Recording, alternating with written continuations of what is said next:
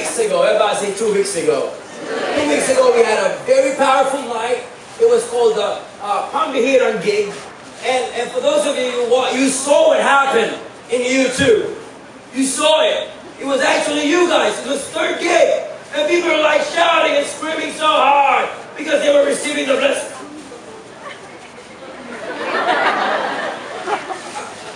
Do you know what I'm talking about? Is it me or it's you? Alright, so, and people were screaming and people were so hungry and thirsty for the Word of God. That was like 2 years ago. 2 years ago.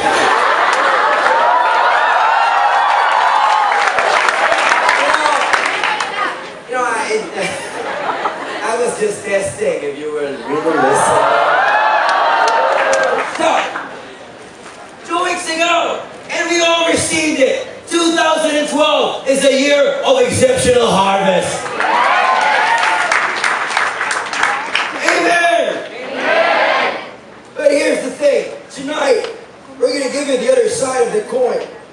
Where's the coin? Oh, I have the coin here. Alright, how many more you know that the coin has two sides? Whoa! That's kind of deep, y'all. So if I look at the one side, I see the face of our national hero, Mr. Jose Rizal. And then you flip the coin and you see the other side of the coin and you see the central bank. So it has two sides, amen? And the same is true in the book of in the Old Testament. If you read through the prophetic books, or whenever you hear the prophets just prophesy for the nation of Israel, usually they would prophesy about the blessing of God, what's going to happen in the future, about the future anointing, the future power, the future blessing that's going to happen, and that's good, amen. But how many of you know that God is a balanced God? Usually, when the prophets prophesy a moment in the future where the blessing of God will fall upon the nation of Israel, usually what comes with it is a warning.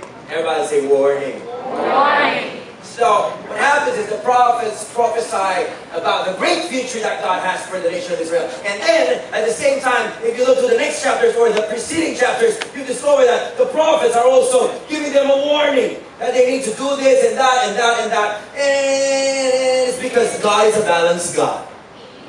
So today we're going to learn about the other side of the coin. We are believing that it's going to be the year of exceptional harvest. Praise the Lord. But we are also believing that in 2012, there will be a season of shaking. Ooh. Whoa. Amen. Amen. You know, God is a God who shakes. Amen. Who shakes the earth. In fact, there are verses in the Bible that speaks about that. In Haggai chapter 2, let me read this to you very quickly. Haggai chapter 2, verse 6 to 7, it says here, before long I, referring to God, will shake. Shake heaven and earth, land and sea.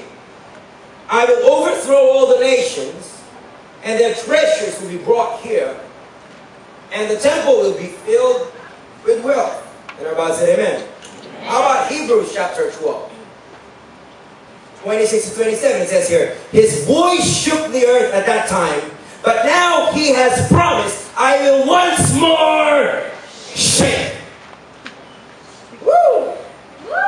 I will once more shake, not only the earth, but heaven as well. The words once more plainly show that the created things will be shaken and removed, so that the things that cannot be shaken will remain.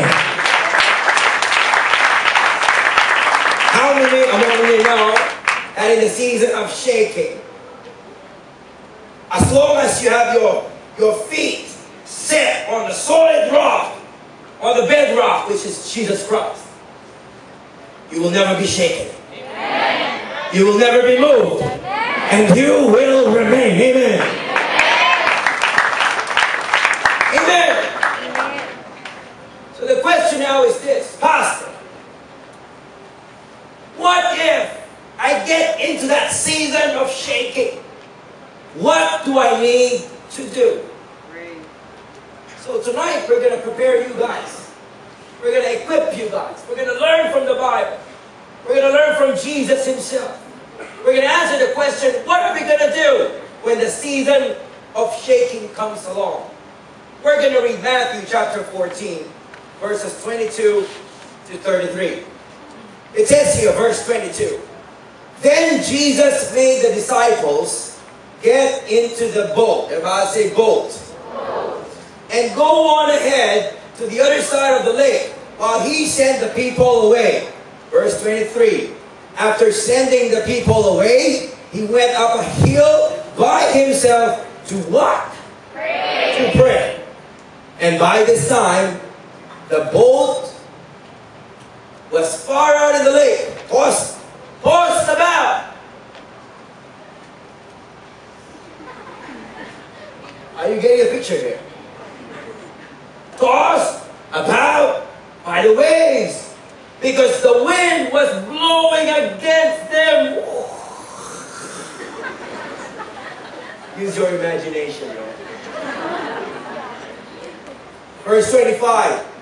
Between 3 a.m. and 6 o'clock a.m., Jesus came to the disciples, walking on the water.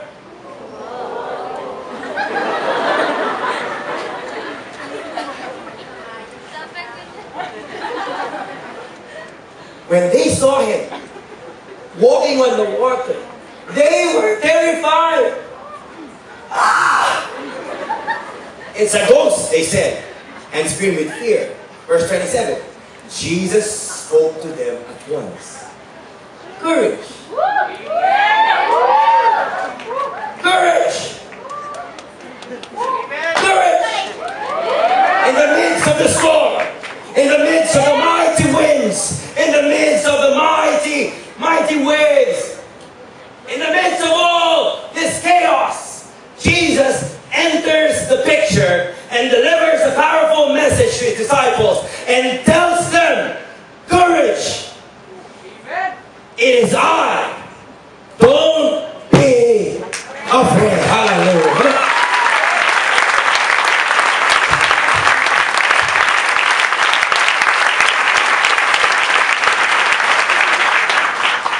Actually, this is the title of our message today.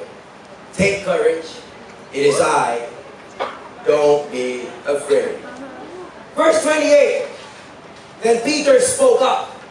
Lord, if it is really you, command me, tell me to come out on the water to you. Verse 29.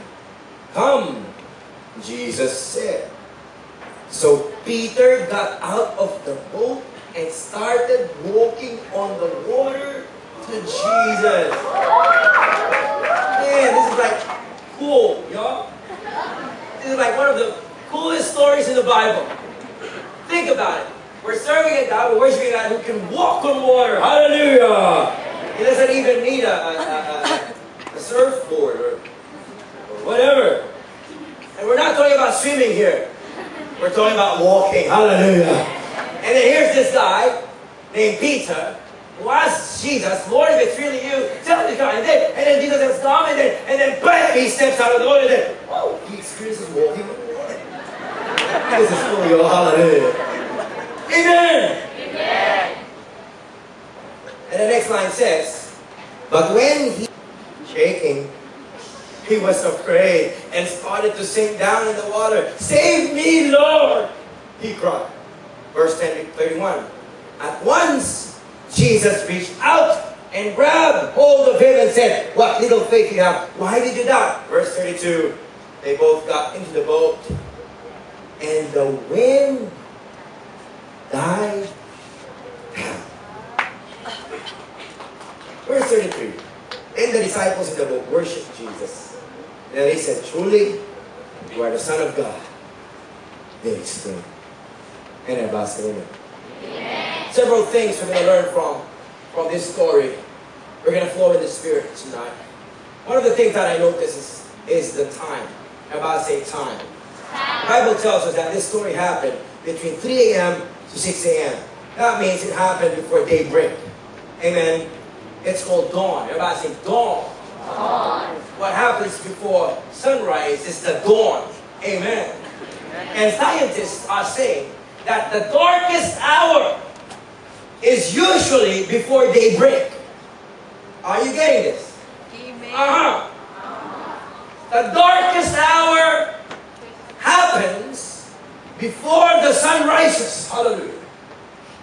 And God spoke to me while I was like, whoa, that's nice. I realized this in life, usually, the greatest blessings, which is sunrise, amen. The greatest breakthrough, which is sunrise, amen. Usually what happens before that is a season of testing. Amen. That the most difficult time of testing and shaking and trial usually happens before the big breakthrough comes. And how about you receive this right now?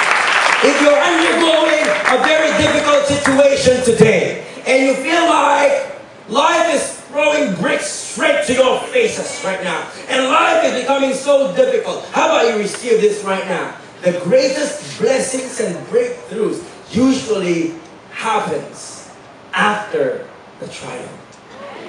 Tell your neighbor something big is about to happen to your life. Hallelujah. Amen. Woo!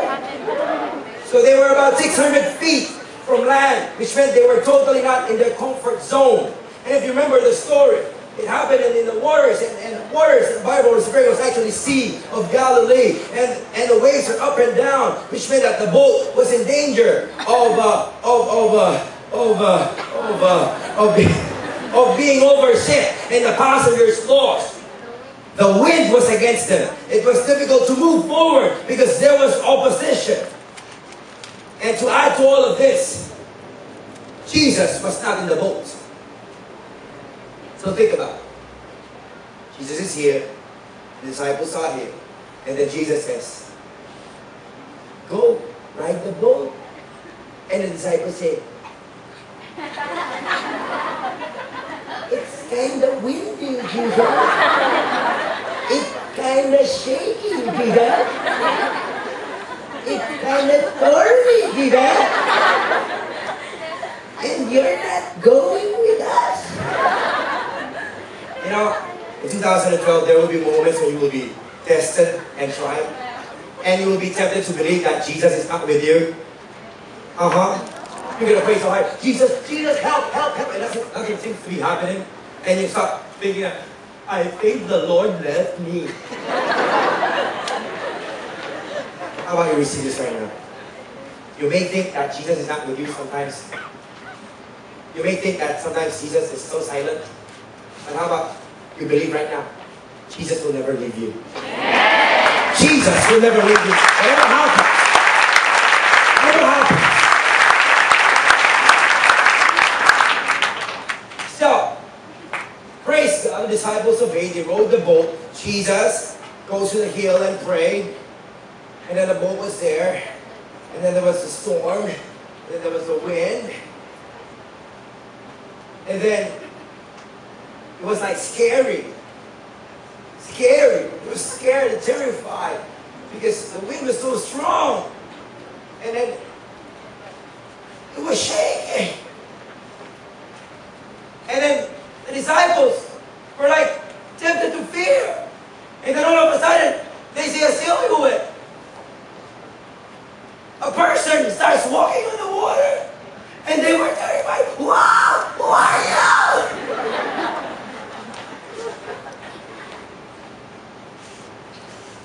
In 2012, there will be moments when you will be tempted to have fear.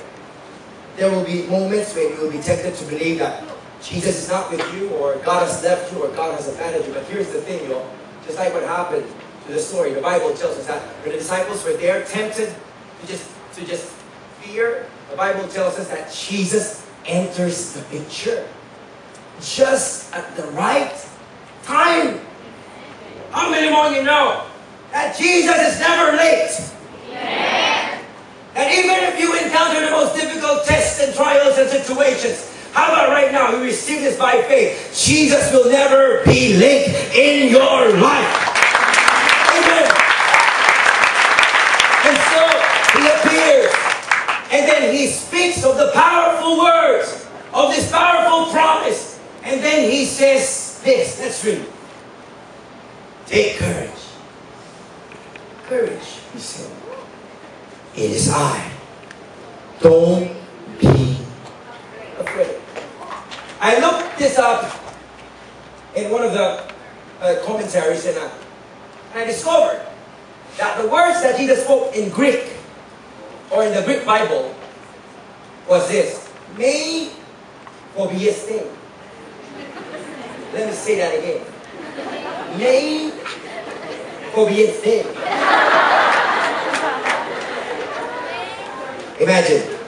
Like the waves and the winds, and the disciples were terrified, and then they see a silhouette, and then they see, and then they hear this person speak, "Me phobiste." You want to know the direct translation in English? The direct translation of "Me phobiste," the exact words that Jesus said, in English means this: stop being afraid. Somebody needs to hear this right now. God is saying, please stop being afraid. Somebody here, you're afraid of your thesis. You're afraid of your teacher. You're afraid of your parents. You're afraid of your boyfriend or your girlfriend. Or that point in your life and you just break up with that someone or somebody. You're afraid of tomorrow. You're afraid of next week. You're afraid of what's going to happen in the future. God is telling you right now, stop being afraid.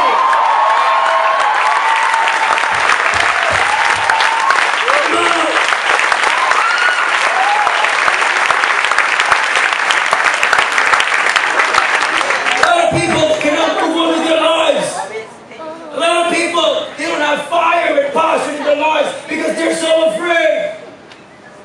Today, God is saying, stop being afraid. Me phobiste.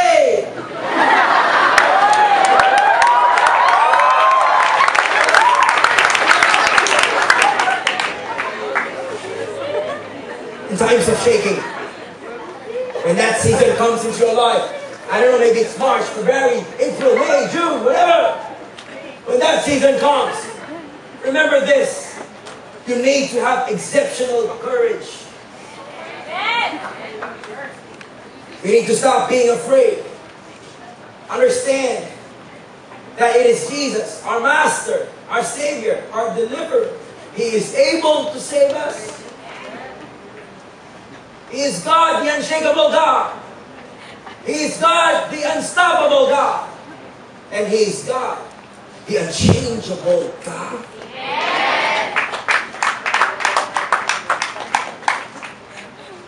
Verse 28. Then Peter spoke up. Lord, if it is really you, tell me to step out of the boat. You know, of all the disciples, only one of them responded. This means that of all the disciples, only one had the guts to believe that it was the voice of Jesus. Amen? I call this voice recognition. Hallelujah. I like that. Voice recognition. To hear and know the voice of God. Now, this is so important in times of shaking. When that season comes into your life, you have to understand that you need to seek God all the more and then ask God that He will give you a heart that is enabled to know, recognize, and hear His voice. Because at the end of the day, what will survive you? What will give you strength? What will give you faith? What will give you courage is the voice of God.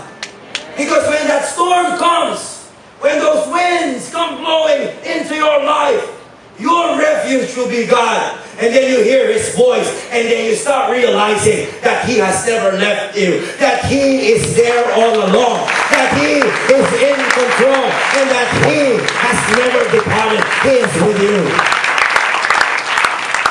The ability to hear and know the voice of God.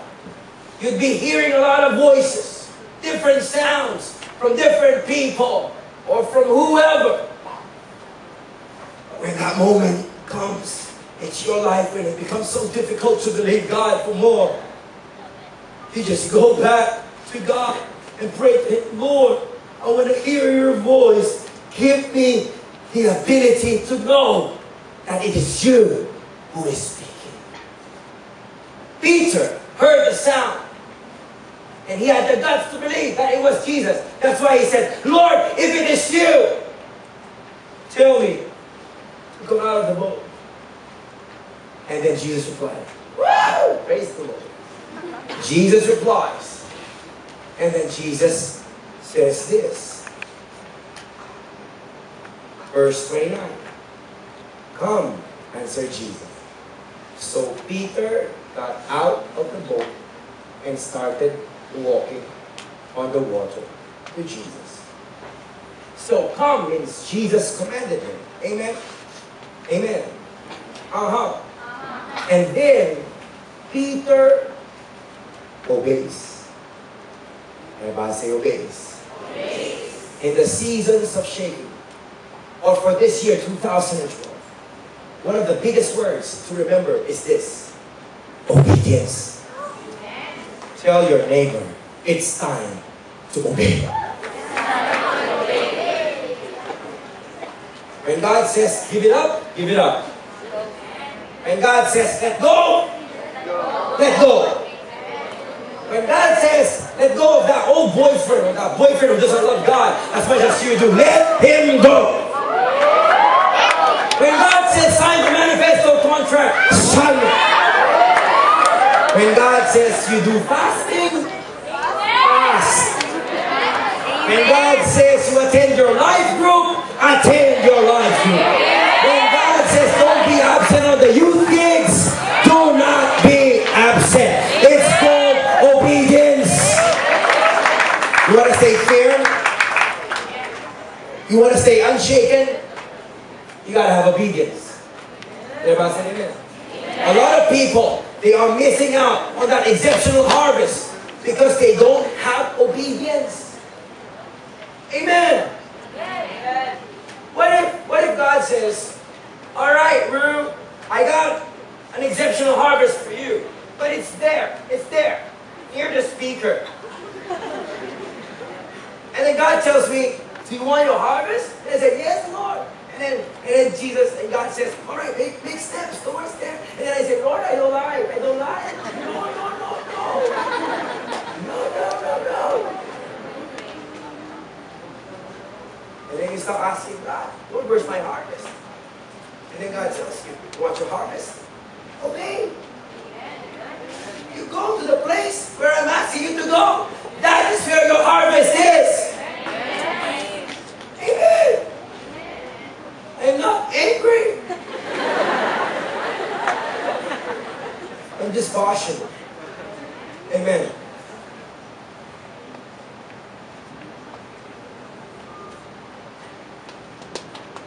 We do not make a move without God's command. We make a move when God gives us the command. And then we hear and know. And then we listen to the Word of God via His Word, which is the Bible. Look to your neighbor right now. Look to him or her straight in the eye. Tell him or her, where is your Bible?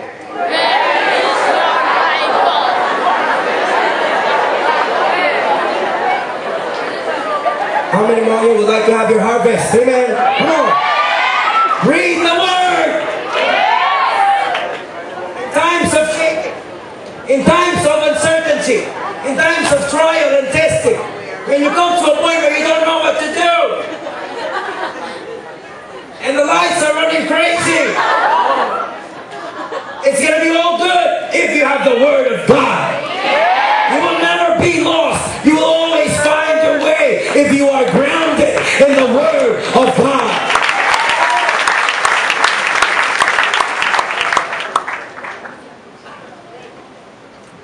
Let's read Matthew chapter 7, 24 to 29. We're going to read this from the Message. It says here, "These words I speak to you are not incidental additions to your life, homeowner improvements to your standard of living. They are foundational words, words to build a life on. If you work these words into your life, you are like a smart carpenter who built his house on solid rock. Rain poured down, the river flooded, a tornado hit, but nothing moved that house. It was fixed like a rock." You want to know the secret? It's here. It's here. It's here. If you don't have a Bible and you have a cell phone, you sell your cell phone and then you buy a Bible. When life comes so hard on you, even if you browse through all your contacts in your cell phone, you'll never be able to find a person who can solve your problem. Amen? But let me tell you, if you dial the number of God through the Bible, amen, you will find the only person who can help you, and his name is Jesus. He is your solution. Hallelujah.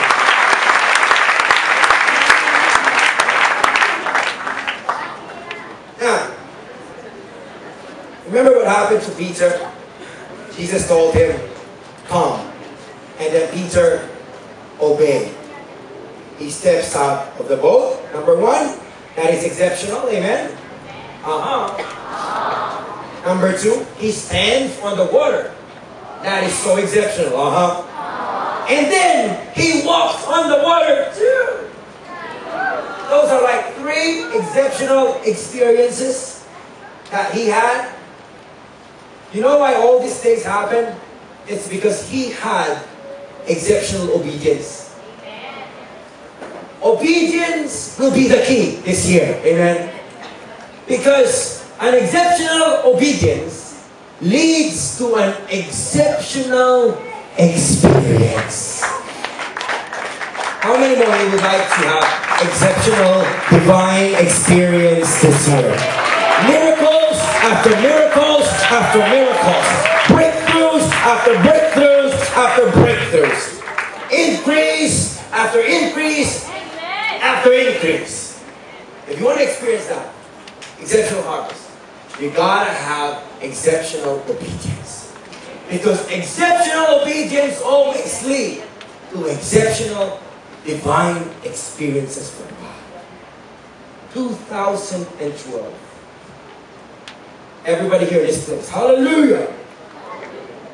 And all those who are watching this on YouTube, just learn to obey exceptionally. Amen? Even if it's hard to obey. Even when it's difficult to obey. Just obey God. Amen? And let me tell you right now, if you receive this by faith, God will allow you to see things that you have never seen before. God will allow you to experience breakthroughs and miracles that you have not experienced before. It's called exceptional experience. And it will happen if you have exceptional obedience. Come on, let's give God a big hand. Hallelujah.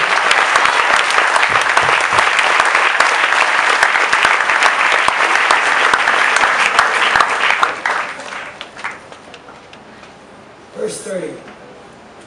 So the Bible tells us that the winds became stronger. The winds became stronger left and right. The waves became bigger than him. So instead of focusing on Jesus, he focused on the waves. Amen. In times of shaking, if you want to be unsinkable, you got to keep your eyes on Jesus. You got to focus your eyes on Jesus. Don't focus your eyes on the trials. Don't focus your eyes on your giants. Focus your eyes on the Lord. You know why? Because however big your giants may be, God is always bigger than them. Amen. However strong the storms may be, God is stronger than these winds. God is stronger than the storms, and He has dominion and authority over everything. Amen. So you have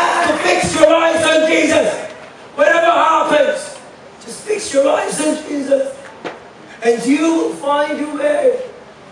You will never get lost when you fix your eyes on Jesus. That's what happened to Peter. Peter, instead of focusing on Jesus, he focused on the waves. And the Bible tells us he started sinking. In times of shaking, if you want to be unsinkable, you have to have your eyes fixed on God. Hebrews chapter 12 verse 2, it says there, let us fix our eyes on Jesus, because He's the author and the perfecter of our faith. Every good thing that He has begun in our lives, He authored it. Amen. And the Bible tells us in Philippians chapter 1 verse 6 that He who began a good work in us will be faithful to bring it to completion. Will be faithful to bring it to perfection. He began it and He will finish it. The key is this: fix your eyes on Him. Hallelujah. Come on, let's get down with Him. Hallelujah.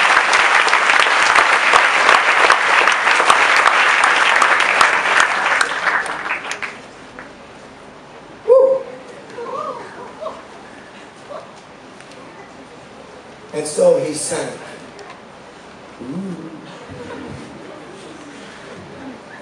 And then he shouted, Lord, send me.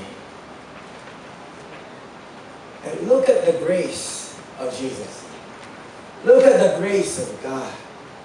When Jesus could have said, "Oh, you of little faith, I will let you drown so you will learn your lesson." Now, when Peter asked for help, he said, Jesus, Lord, save me. The Bible tells us immediately. Immediately. Woo, praise God. God is a God of the immediately. Say that. Immediately. Jesus reached out and grabbed hold of him and said, "Well, little faith, yeah, why did you die?" Anyway, next time. Verse 32.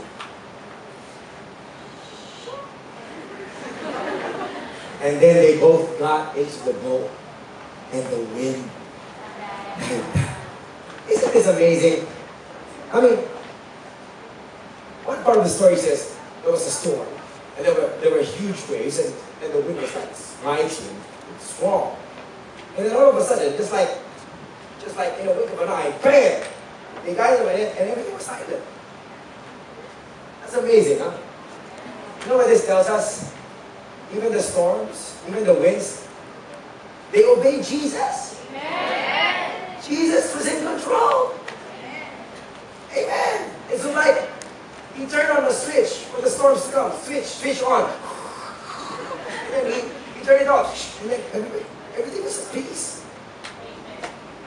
Isn't that a great word of comfort right now to receive?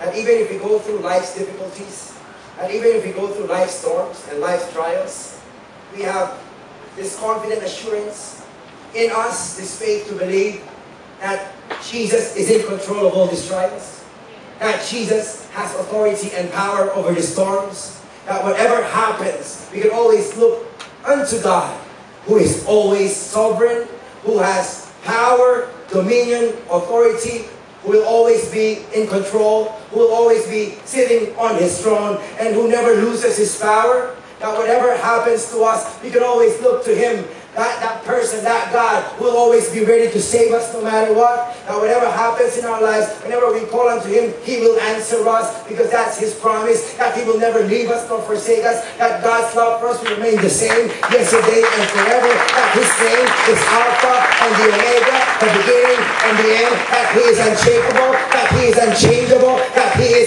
unstoppable, that He is the Father that loves us so much, that He loves you so much, that even if you lose your faith, He remains the same in your life. He will not give up on you. He will not let you go. And when you call upon Him, He will be there to rescue you. His name is God.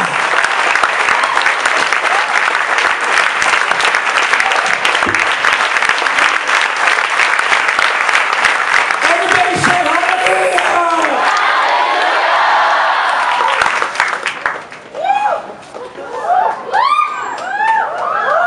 God is in this place. Hallelujah.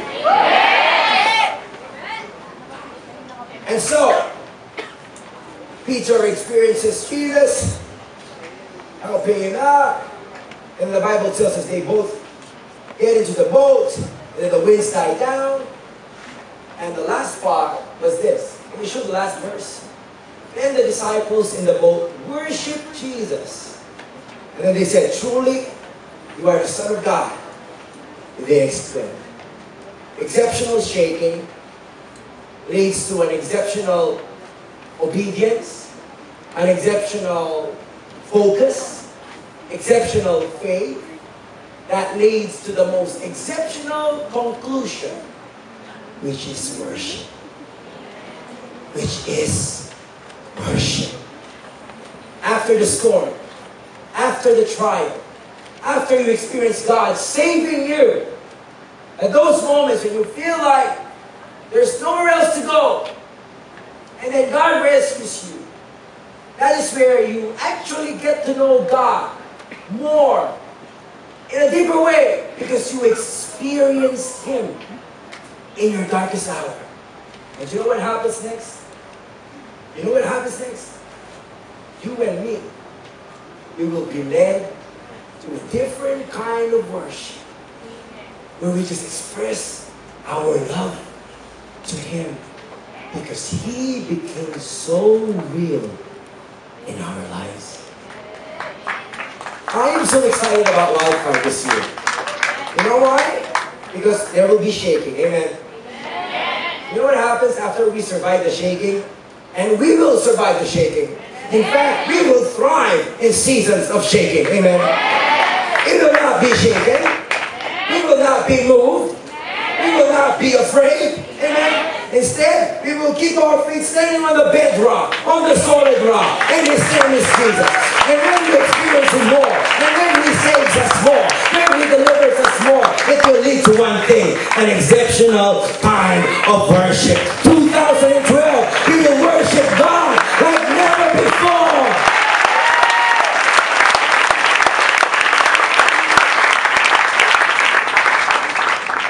Amen. Amen. How many more you are excited to experience the seasons of shaking? Get your harvest, amen. Get your harvest. There is an exceptional harvest waiting, amen. But there will be seasons of shaking. But don't be afraid. God has given us a word today. Nay, for be stay. Stop being afraid. Let's give God a big hand. Hallelujah. If you receive it today, just give God your best love offering. Come on. God says, take courage. It is I. Don't be afraid. Praise God. If you receive it today, let's just stand right now. Let's just worship God. Praise the Lord. Hallelujah.